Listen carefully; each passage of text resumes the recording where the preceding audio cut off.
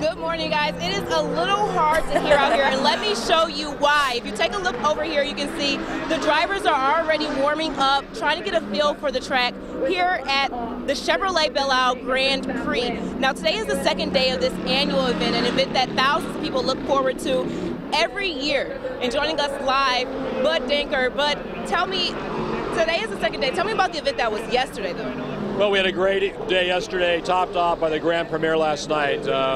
Raised over $500,000 for the Belle Isle Conservancy.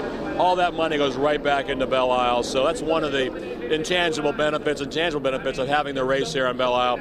You see the cars obviously racing here, but we're here to make Belle Isle a better place and give back to Belle Isle. Nice. And it's amazing kind of see Belle Isle transform. You know, we know it as the national park, but it looks completely different with the Grand Prix here. Well, the DNR does a great job here putting it on, but yesterday we turned on the Scott Fountain.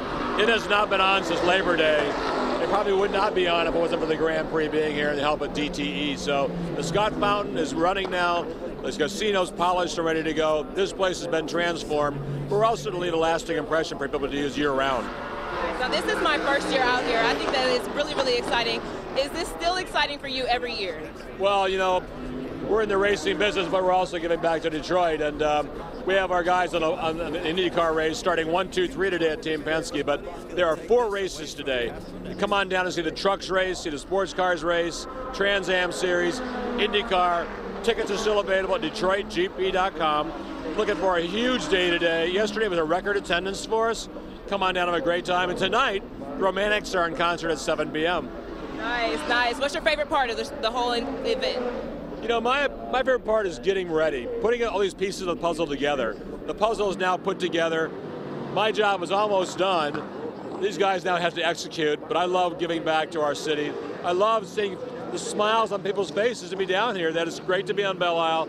It's great to be in our city. All right, thank you so much for joining us. Seems like the electricity, the energy out here is kind of electric. You can hear me still because they are practicing, warming up, getting ready for the first race. Gates are opened already. They opened up at 7:30 this morning. $40 if you want to come down today, $75 if you want to do today and tomorrow.